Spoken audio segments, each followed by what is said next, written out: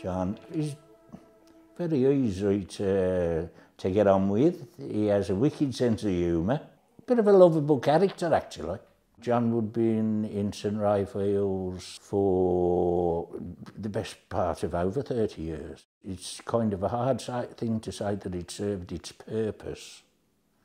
But there was no alternative, really. It was a big worry.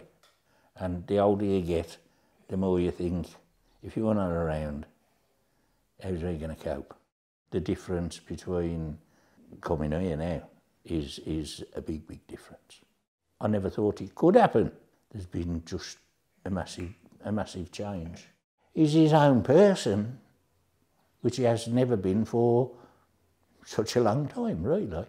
And he can make decisions, what he wants to do. I can't imagine that happening before. Like, what can I say? He's flourishing.